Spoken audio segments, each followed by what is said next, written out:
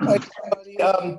First of all, on Chi Chi, what did you see that was wrong today with him? I'm out there today. I think too many pitches in the middle, just based on the type of swings they had.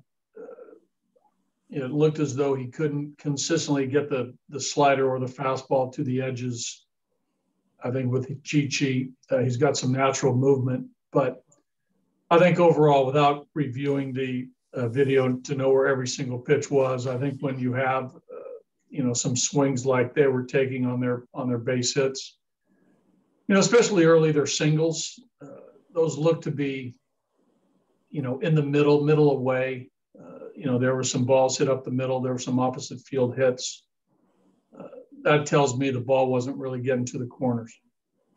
He comes out in the fourth inning, has a 1-2-3 inning. Yeah. Was there did you feel like he had kind of snapped into the game, obviously the fifth? Yeah, I thought that, he ended the third with a double play ball. He had given up singles, right? I mean, they hadn't, peppered him for extra base hits. He got the ground ball double play. Then he had the quick fourth inning. I thought he had enough left to go at least another inning through their lineup.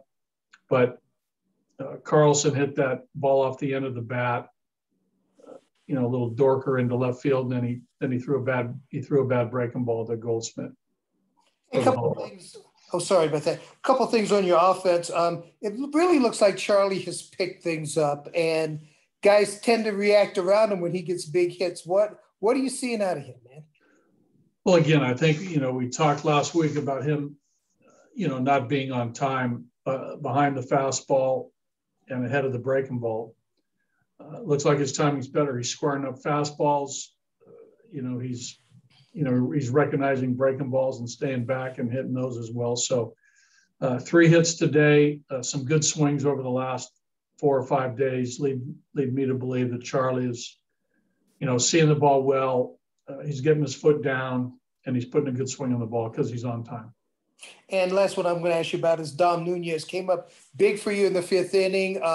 You had it bet later, didn't get the hit, but it seems like his at-bats are a little calmer with runners on base. Do you see that?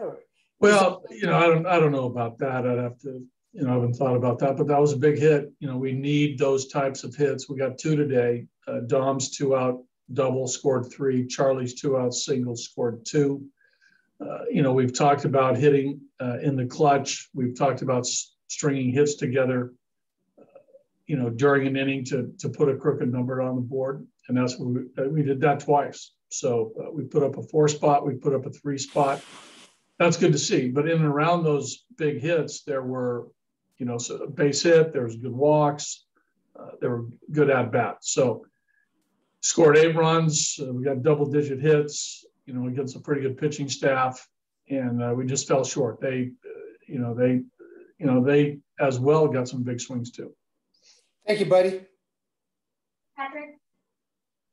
Hi, buddy. Hey, before I forget, and I apologize, I should have asked you this morning. What is the status? I know CJ Cron has a tight back. Is it like a big deal, or is it something that you think he can overcome? We're keeping an eye on it. We're hoping it resolves itself in the next day or two to avoid the injured list. We'll know more tomorrow. Obviously, I think we'd like to hang on to him, even if he misses tomorrow and potentially the next day. We'll see how it is.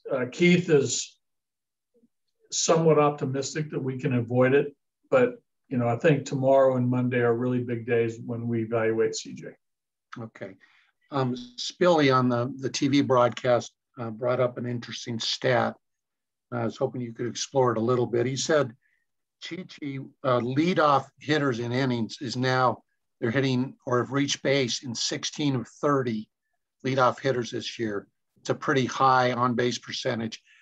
What's causing that? And is that really putting a lot of pressure on him to be able to go, deeper into games and be the pitcher you want him to be? Well, I'll answer the second part of that first. Yes, it does put pressure on a pitcher when the leadoff guy's on base. That's a tough scenario, as often as it has happened with Chi Chi. You got to get 3 outs with a guy on first. That's not an easy task. To answer the first part, I don't know the reason. Probably better answer for Chi Chi. I know that he's focused. I know that his intent is to, get every hitter out. I know that his concentration and his focus is there from the time he gets to the ballpark till the time that his day's over. So I don't think it's anything mentally.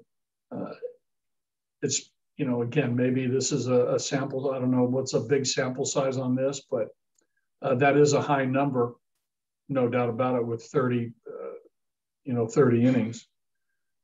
But we'll obviously bring that to Chi Chi's attention. I think we're aware of that as well. I don't know whether Steve or Daryl have talked to Chi Chi about that. I'm sure Chi Chi's probably pretty aware of that as well.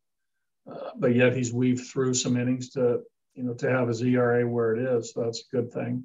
But it does put, pressure on a pitcher to have that happen often. One more from me, buddy. Just for you personally, how frustrating is this? You've been waiting for the team to string at-bats together.